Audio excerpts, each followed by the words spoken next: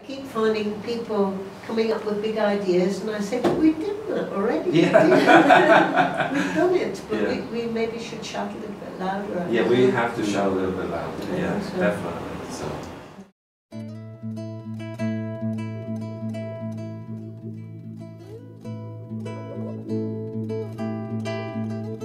You, me,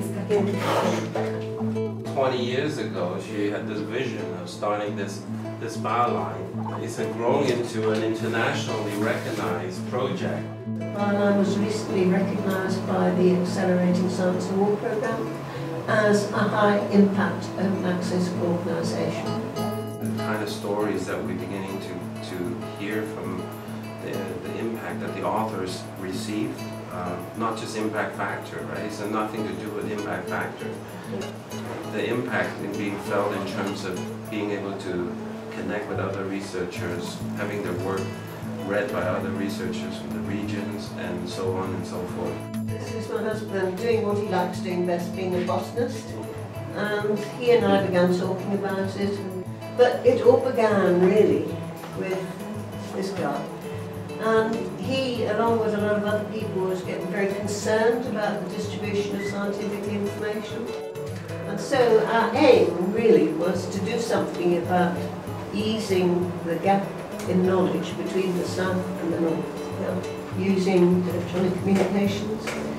And Vanderlei said, as he always said, when I go back I will talk to Sydney.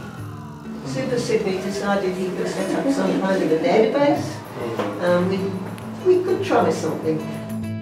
We should start thinking about a way of accessing all databases in with the same platform, same system. Yeah.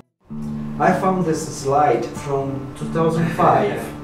It shows what happens with Bioline. After receiving all the files, at the beginning it was paper, right? Barbara had to scan and everything. But then all this material is stacked in HTML, is formatted,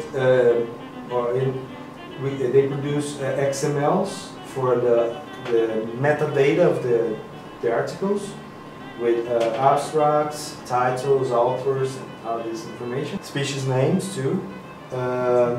They produce, before it was HTML with the full papers, now they produce PDFs. And after doing all this job, they send it to us. Once the abstracts are here, we process out, there are scripts, programs that process these files, produce and feed names, scientific names database, the abstracts database of Bioline. There are a special database to control the journals, issues, and all these things. And then we have scripts that produce the main Bioline site on the fly, producing the homepage, the journals page. And also we have services that allow other systems to check if the existence of journals in the Bioline system and create special links to them in Species Link Network, for example. You can make links from phrases or words within that article to other databases. It just makes the article alive. So, was it making a difference? Was it worth continuing with this? Or was it making any difference to the developing countries themselves? Over the last 15 years or so, we have built really interesting bridges to a lot of these organizations in Uganda, Kenya, South Africa, India, China, Indonesia. And she said, yeah, it's made a big difference. It's given us international visibility. Before, the journal was on Bioline system, it was pretty much invisible.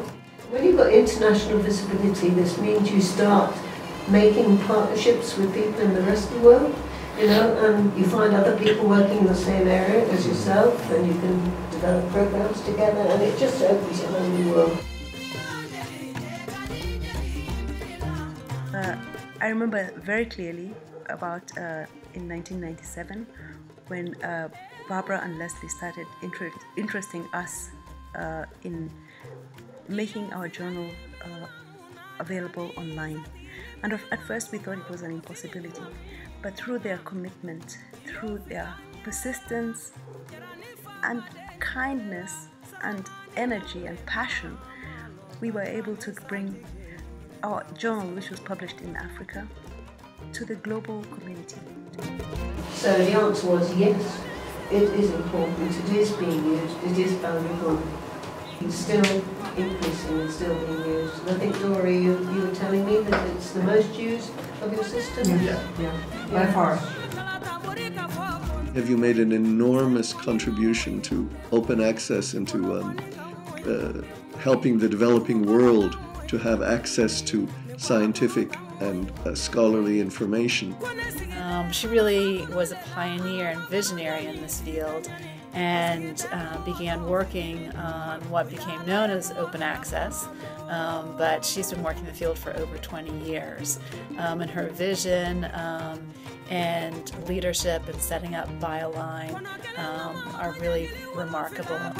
Barbara has been a personal inspiration to me in the way she has lived her life, vital and useful and energetic.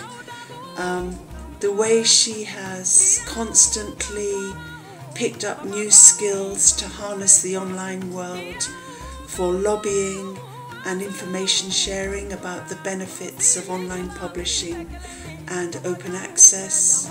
It's hard to believe that 20 years have gone past since you had that wonderful idea for Bioline International. And in those 20 years, you have continued to push and agitate for open access, and you're still doing it. I don't know where we would have got without you. We're all so glad that you're on our side. All I can say for now is happy birthday, Bioline, and I wish I was there.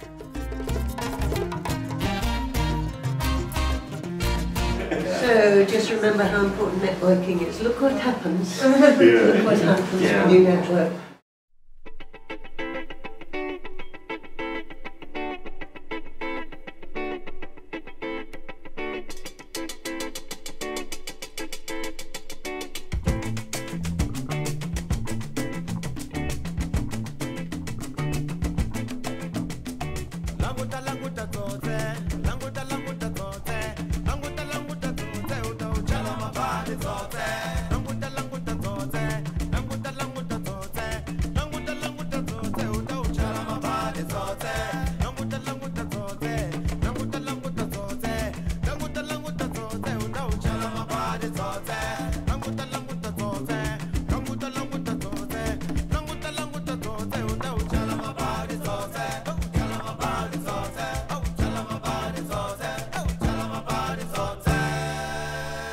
This was our first